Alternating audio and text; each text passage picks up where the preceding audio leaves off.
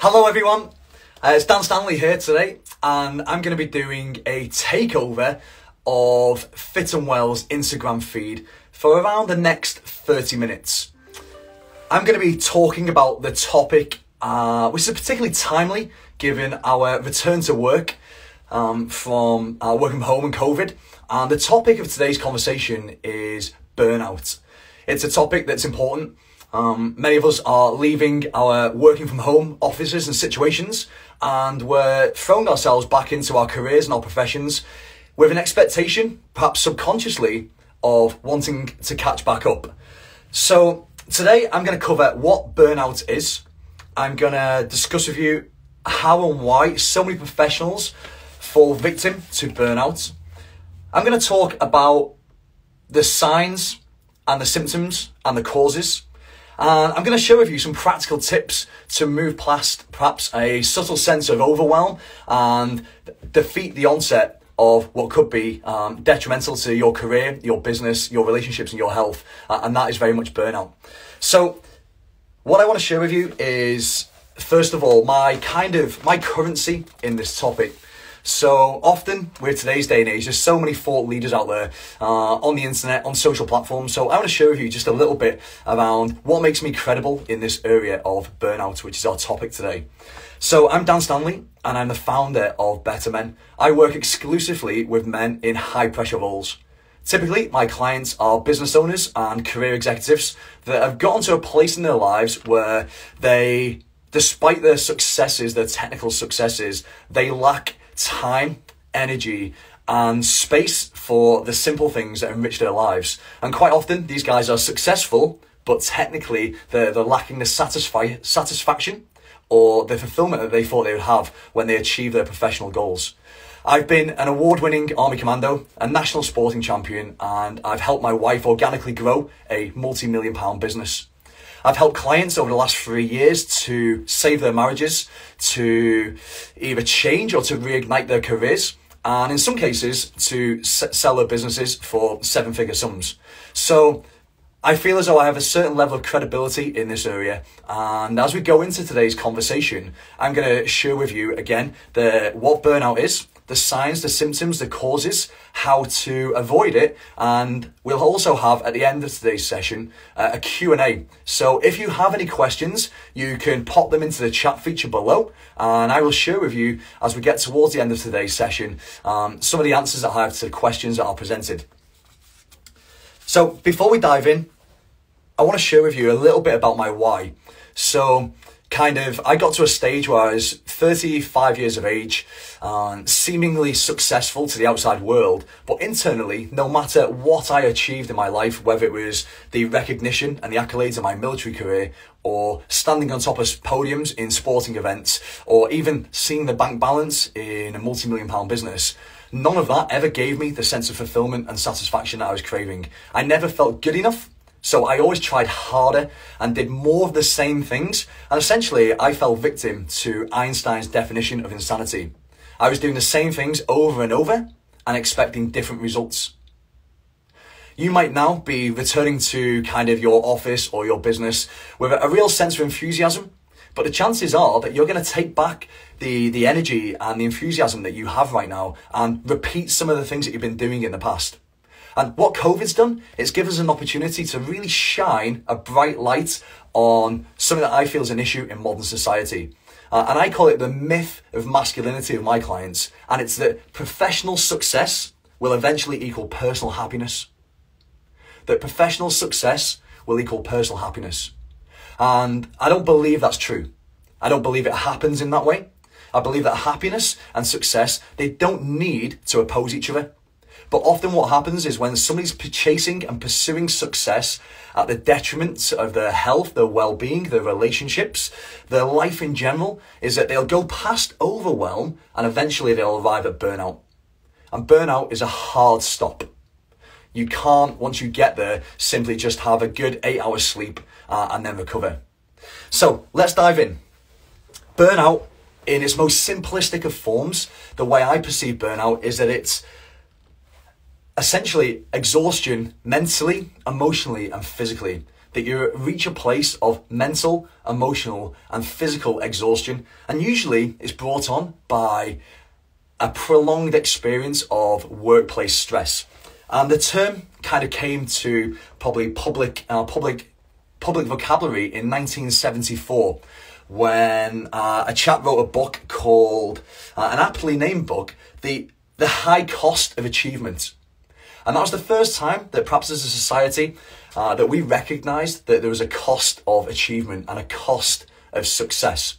And over the time, what's happened between 1974 and probably 2019 actually is probably the next significant milestone in terms of the dates around burnout, was that the World Health Organization classified burnout as a disease, as an occupational disease.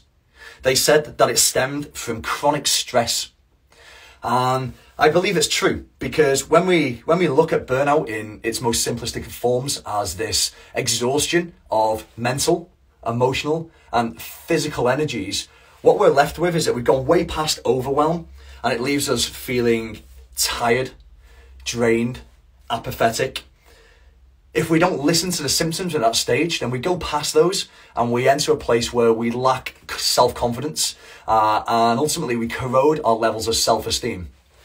After that, if we still don't listen to it, then it really does affect our ability to function as a human being, to show up in the most important parts of our lives, to deliver in terms of our family needs, to excel in our professions, and ultimately we take our levels of functionality and performance and they just keep diminishing past overwhelm all the way down to rock bottom.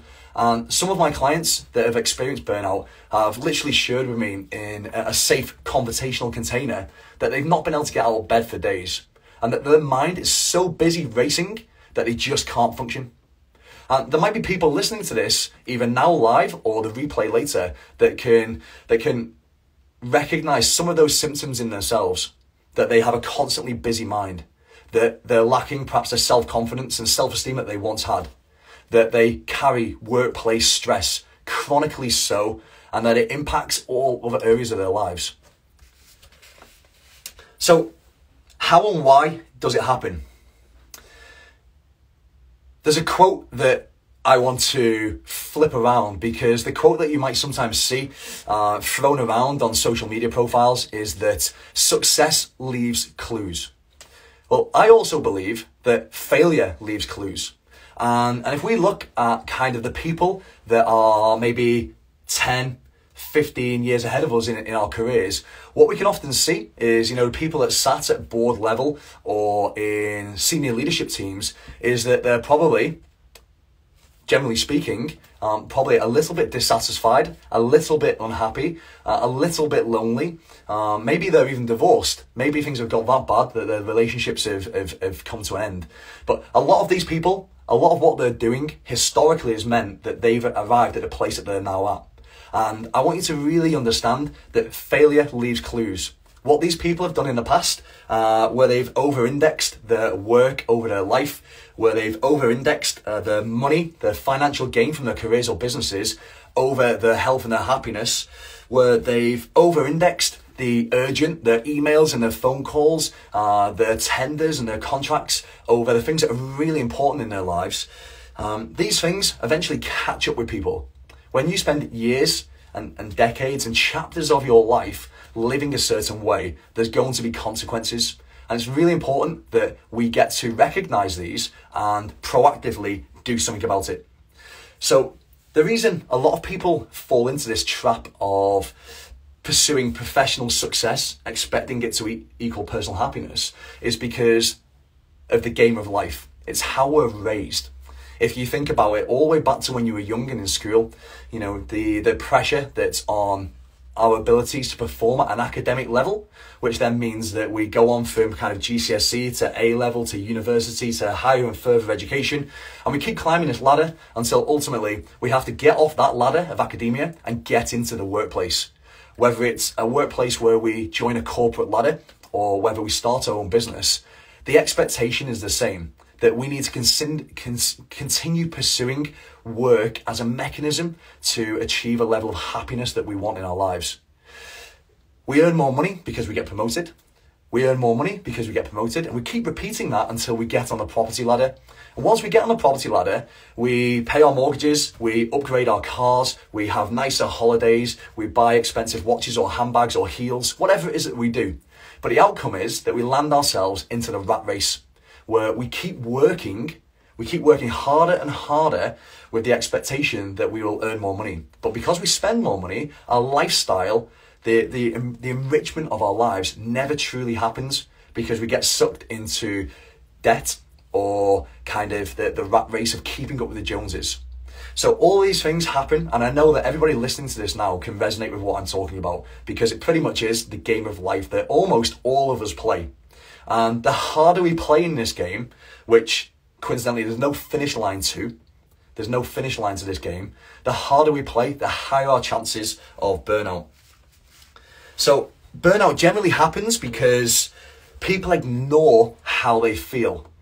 They ignore how they feel. When they kind of don't feel particularly good, or that something isn't right, or their intuition is telling them that something's wrong, they dismiss it. They try to suppress and reject those emotions. And what they do instead is they fall back into that trap of Einstein's definition of insanity. They keep doing more of the same things.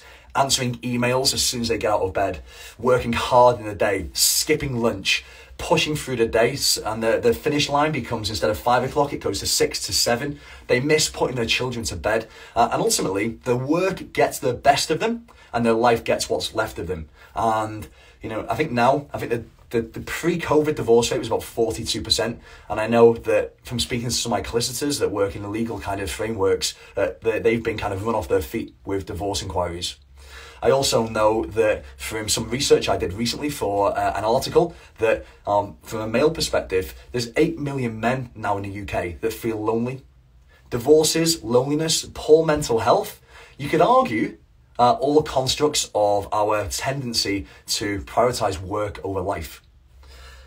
So here's something I want you to remember, because regardless of whether you're below this age or you're above it, research suggests from the Winona University that the most common age for somebody to experience burnout for the first time in their lives is 32. So if you're older than 32, think back to that time in your life. Generally, take a moment. What were you doing at 32? Had you just been promoted? Had you perhaps started excelling in your career? Had your business started gaining traction? If you're younger than 32, take a moment just to consider what you want your life to look at, like what you want your life to feel like, and what you'll need to do to have the life that you want at 32. Because that's the time that most people fall victim. I think victim is the wrong word, actually. It's the most time that people put themselves in a situation where they experience burnout. So there's a really interesting concept, and if you Google this, you'll get more information, but it's called the 5 stages of burnout, and I'm going to kind of run you through these just with a high-level overview. The first is the honeymoon stage, and that starts when perhaps you're promoted or you're given an opportunity in your workplace to run a big project. It's when you feel a sense of energy and enthusiasm. You might be running on adrenaline. It's when you're optimistic about what you've got ahead of you. So that's the honeymoon stage. After the honeymoon, the next level, the second, is the onset of stress.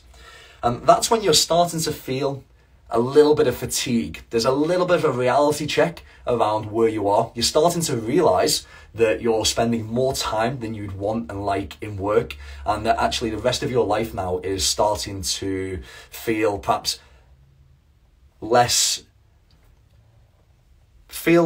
of the ways in which you'd want. I'm being careful of my language here because I don't want to challenge people today, because I appreciate most of you don't know me. And what I want to do, instead of challenging you, is to call you forward into a state where you realize that burnout is a very real possibility if you over-index the wrong things and neglect the right things in your life. So we've gone honeymoon, we've gone the onset of stress. The next one is chronic stress. And that's when that exhaustion starts to kick in, when you're feeling mentally tired, when your mind is busy and you're finding it hard to make decisions, when you're emotionally exhausted and you just don't have the time or the availability to connect to your loved ones, whether that's your wife, your husband, your partner, or your children. You just can't show up in the way that you want. What happens next is the burnout stage. And that's when the exhaustion really kicks in. That's when your immune system drops, when you start to feel ill, when you don't sleep particularly well, when your mind is busy, when you can't make decisions, when you find that you're short, you're snappy, you're irritable with people. And that's when you're kind of in that burnout stage. And if it's not corrected at this level, perhaps in those early 30s, you've gone through the honeymoon, the onset, the chronic stress and the burnout stage. If you don't rectify where you're at in terms of your trajectory at this stage, then the last stage is the habitual burnout stage. And what happens right now is that if we don't correct this pattern keeps repeating itself. This habitual pattern of kind of burnout, crash, recovery, re-energization, finding a new sense of purpose, kind of all these things happen, but they happen more frequently. And instead of them happening maybe every kind of 3 to 5 years, they happen every 1 to 2. Then they happen every year, and then they happen multiple times a year. So if you're kind of intrigued around the 5 stages of burnout, when you jump off this live today, just have a little look on the internet, do a quick Google search, and take a moment to perhaps recognize what stage you're at the moment. Because this is kind of this perpetual wheel that keeps turning. Hopefully you never get to 4 and 5. Hopefully that when you get to chronic stress, you recognize it and you proactively do something about it. So I know that I've already covered some of the signs and the symptoms and things to look out for, but here's a few more that I want you to be aware of, because as we go from working from home back into this kind of social space where we're engaging with people, we're going back to events, whether they're personal or professional. Actually, I was at Kasabian in Cardiff on Friday night, and walking into a venue was kind of a realization that I'd missed it so much that actually maybe even I had fallen into the trap of kind of submersing myself in work, because that's where I was getting a real sense of purposefulness and fulfillment from. But when I walked into that gig and the music was kind of, the beat was reverberating through my chest, I was like, wow, like I need more of this. But the first thing I want you to look out for is social withdrawal. Social withdrawal. You know, if you're sliding down that framework, those 5 stages of burnout towards kind of the chronic burnout stage, then it might be that you ignore your friends, that you don't reply in WhatsApp groups, or that you tend to start finding convenient excuses not to turn up to events or to social engagements, because quite frankly, you haven't got the energy, and perhaps subconsciously, you don't want to lie about how you're feeling in your life. Because ultimately, lots of people will always throw out the response to, how are you? I'm fine.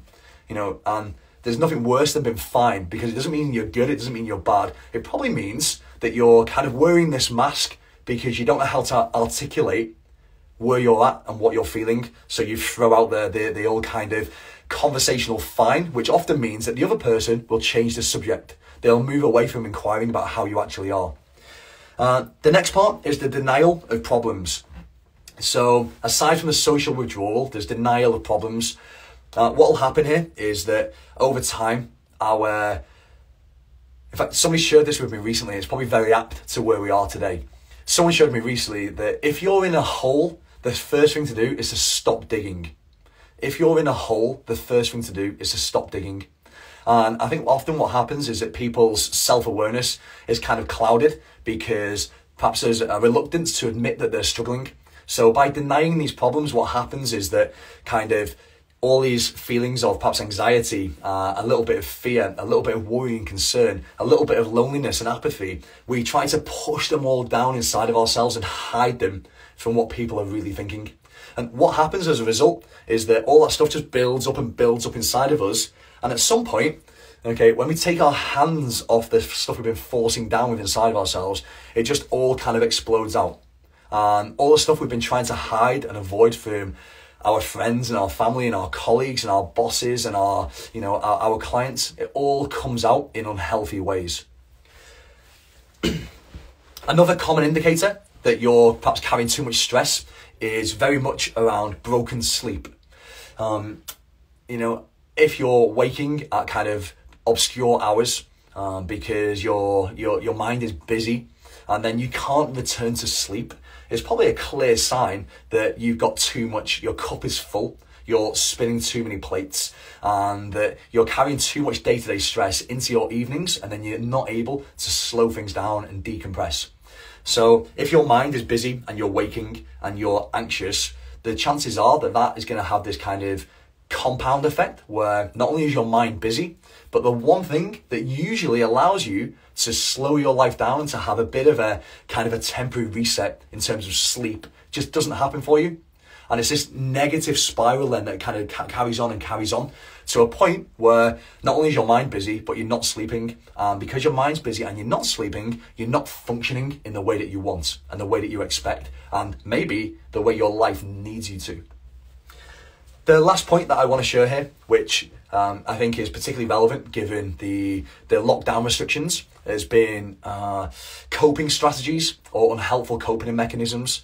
You know, I think the sale of alcohol has gone up by something like 50% during lockdown. And what lots of people are doing have been kind of mask what they're feeling with unhelpful coping strategies. And whether it is kind of food, you know, have you put weight on during COVID?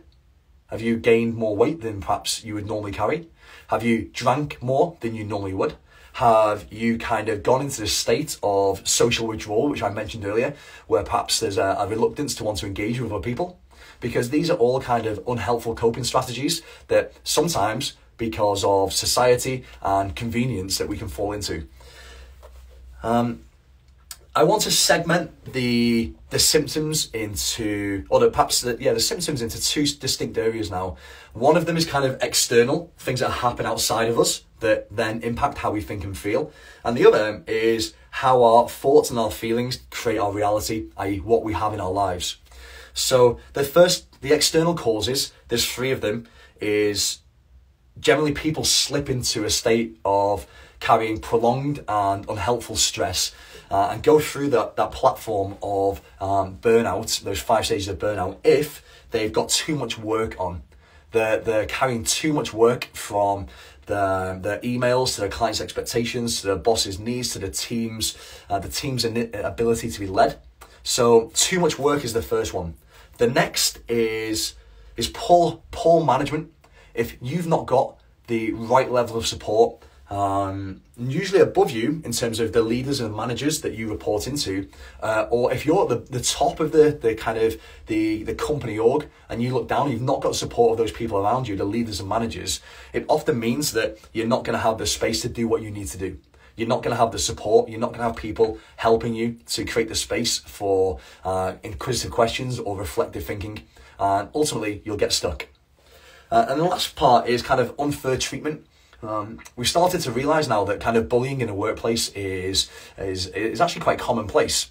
And sometimes it can be overt in where somebody will be kind of signalling you out and giving you perhaps more work and more responsibility. And sometimes this happens to introverts that are particularly good at their job.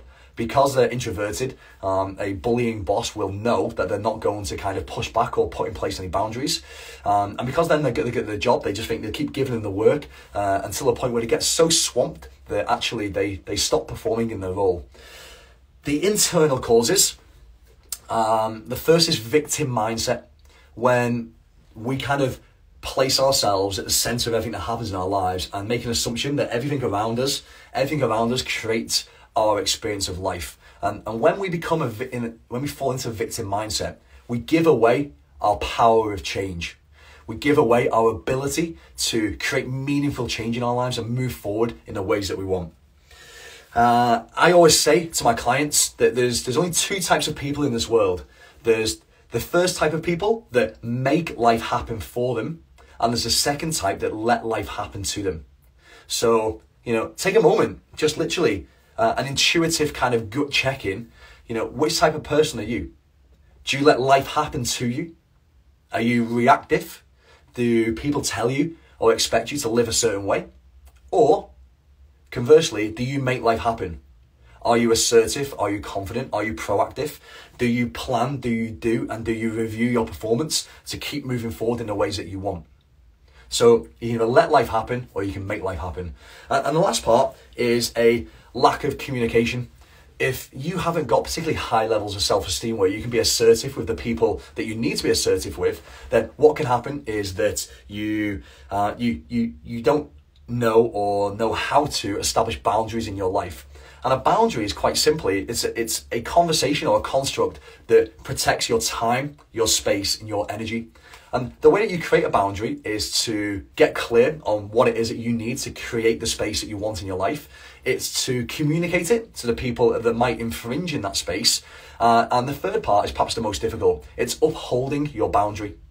But whether you're kind of got this external stuff going on or it's more internal, the reality is if you don't take ownership of where you are and you're carrying chronic stress, you're going to keep slipping down those 5 stages to the point where you get to burnout. So I want to share an equation with you, which is perhaps the first thing I want to talk about as we move into the practical steps to avoid burnout, which is our topic of the live takeover today.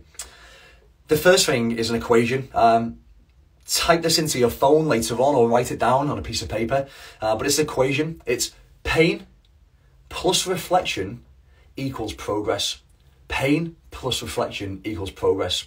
If you're experiencing some kind of emotional or mental pain, i.e. you're carrying too much shit in your life, the chances are that if you don't do something about it, if you don't take the time to reflect on it, you won't know where it's coming from and you won't know what it's creating and what it's going to lead to in the future.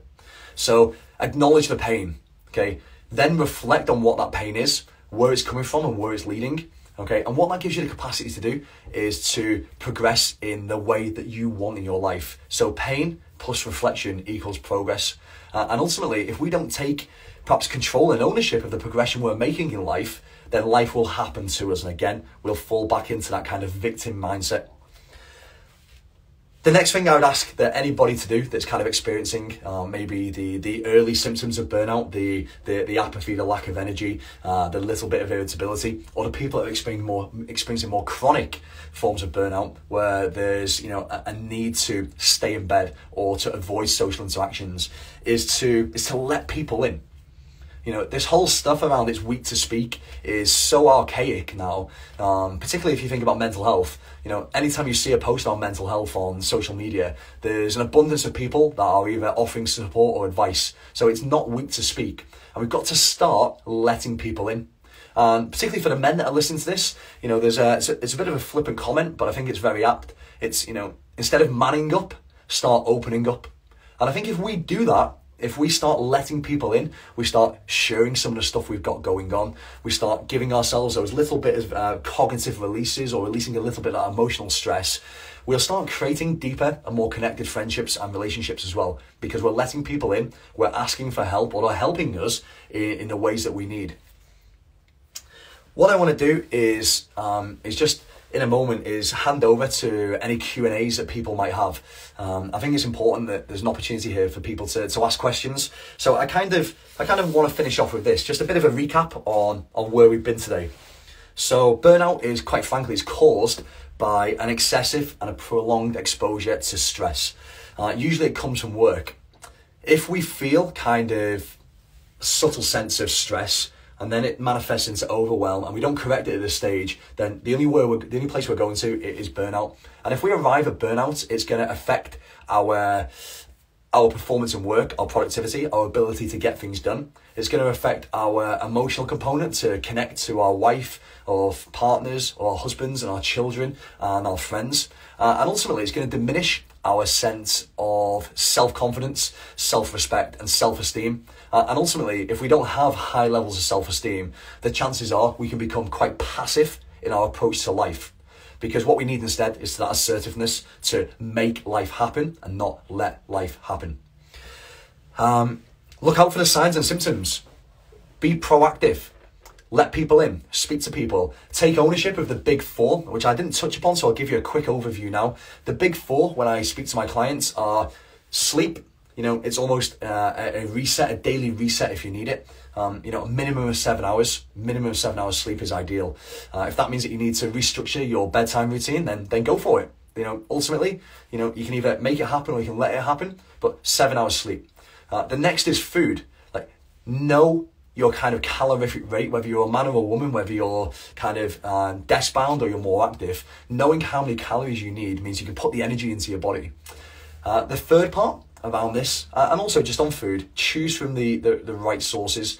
I I really mean this when I say it. There's very little excuse now for not knowing what good quality food types are. The third is about movement. Get away from your desk. Whether you're back in the office or you're working from home, find a reason to move. Move in the morning, move at lunchtime, make it a non-negotiable. Make it something that you do every day without fail, is that you move in the morning before work, you move at lunchtime. And if you get the opportunity in the evening, go out with your partner or your friends, take the dog for a walk or go and do something with your children, but move. And the last thing in the big four is connection. When we isolate ourselves because of maybe some anxieties or fears or insecurities, all that happens is that we amplify whatever's inside of us. So let people in and connect. If you're concerned about burnout, then, or you're just interested because maybe it's for yourself or for your team or for the people that you manage or for someone that you love and care about, if you're interested in the topic of burnout, as I said, I would just do a quick Google search of those 5 stages of burnout, and you can do a little bit more kind of diving into those. The next thing that I'd encourage you to do is to pop across to my website, which is www.better-men.uk. And in the resources section, there's a downloadable ebook, which is all around burnout. And at the back of the ebook, you'll find that there's a tool there to help you kind of and guide your reflections so you can understand kind of where you've been and you can orientate yourself to where you want to go. So, kind of dive into the website, download the ebook, kind of a 15-minute read. It's got a really useful tool at the back of it. And maybe, there's a couple of resources as well that you might find useful. A couple of podcasts that I really enjoy that are kind of beyond the superficial BS that we might experience on social media. The first, you may be familiar with it, is Stephen Bartlett's Diary of a CEO. He talks about the very real challenges of trying to balance work and life, which quite frankly we can't do. And he lets people in and he shares great guests, honest, authentic conversations, and takes people to a place where they can recognize some of the inconvenient and uncomfortable truths in themselves. Another great podcast is The Science of Success. It's a US-based podcast series, but they have great guests on there and they corroborate all the kind of stories and all the things I'm talking about today, but from a scientific perspective, which is really quite useful. 2 books that I'd recommend. Obviously, my ebook over on my website, www.better-men.uk. And perhaps the other one I think is quite useful here. In fact, there's 2. The first one is called The One Big Thing. The One Big Thing, which is about how you can get more, you can achieve more in life by doing less of the peripheral stuff. And the other book would be by a very powerful Texan lady called Brené Brown, and it's called Dare to Lead. Because often what happens is that the reason we become burnt out is because we haven't either led people so we can delegate and pass on our workload to other people, or we haven't given ourselves permission to be assertive in those sense of boundaries that I spoke about earlier. So I'm going to hand over now. If anyone's got any questions, just please pop them in the chat. I'm going to stay on the live for just a few more minutes. So if anybody's got any questions, then just fire them into the chat. Let's see what we've got. We've had a few people talking about kind of the hospitality industry and the potential that creates for burnout. Remote working is increasing the risk and the frequency of burnout. I absolutely agree. We've got somebody talking about seeing more people burn out around her age. Again, early 30s. Okay, here's a question. What would your advice be if you see the early signs of burnout in friends, but they resist your support? Just make yourself available. Sometimes what can happen is that if we try to fix or advise people and they're not ready for our advice or our wisdom to be shared, is it will create a kind of subconscious divide between us. So it could be that kind of say what you see. As an example, a friend of mine recently, he's got a high-pressured, high-paid job in London. I said to him, I can see that you're carrying more stress than normal. I also recognise you've been less active in our WhatsApp group, and you've not been out for a walk or bike ride in a while. Is everything okay? His answer was that I'm fine, which I had to accept because he didn't want to discuss kind of what he was experiencing. My response to that was that you know that I'll never judge you. If you want to talk about anything that you kind of experiencing or happening, then I'm here for you. And I'll be here for you indefinitely. So if you ever need me, all you have to do is just pop me a WhatsApp or give me a call. Another question: how do you see remote working impacting on burnout? I think that what's happening behind kind of closed doors and inside people's minds all across the country is that people's states of anxiousness are increasing, and because they're not necessarily client facing in a physical sense, they can kind of put this mask on. They can kind of click on their Zoom or on their Teams meeting. They can kind of present this facade to the people that they're communicating with, when in reality is they're probably struggling on the inside, in their mind or in their heart, or in their life, their physical life. They're really struggling. And a lot of what we're seeing now, if you pay attention to kind of some of the articles that are coming out in maybe in the broadsheet newspapers, is that there's a real increase in kind of people reaching out to GPs, to go into the general practitioners to seek kind of support around the poor or ill mental health. Calm, Campaign Against Living Miserably, which is a suicide prevention charity, their phone rates have increased by about 100%. And we're starting to see now a lot of the impact of remote working kind of starting to come to the front of societal kind of knowledge. I saw something about the other day about the increase in the number of suicide, and I know that suicide is perhaps an extreme level of poor mental health, but at the same time, this was for men in kind of 2000. I think it was 2017. The ONS, the Office of National Statistics, said that 12 men took their own life per day. And Calm, the Campaign Against Living Miserably, which are a fantastic charity, have a quick Google of them, recently reported that figure has gone to, I think it's 19. So there's a real impact here, and one that can't be ignored.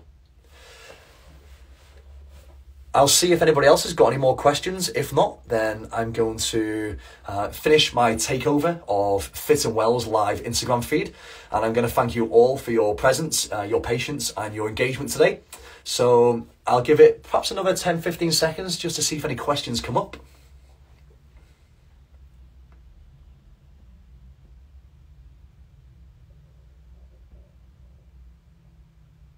So I've been Dan Stanley, and I'm a coach. I work exclusively with men in high pressure roles, and I help them rebalance some of that workplace stress they've been carrying so they can have more time, more space and more energy in their lives. If you're interested in anything I talked about today, and I'll talk quickly because I wanted to get as much in as I possibly could to give you the value that I hopefully have, pop across to my website. There is the ebook that I mentioned earlier. There's also a work-life balance diagnostic tool called a scorecard, so you can have a look at that as well. And I post content on Instagram and LinkedIn every day. And if you're carrying a little bit too much stress and you're a man, then I also facilitate a monthly men's walking group called Men and Mountains, and you'll see a link on there to register on my website. So thank you, everybody. Thank you for your time, your patience and your engagement. And be mindful of those signs of burnout. Thank you.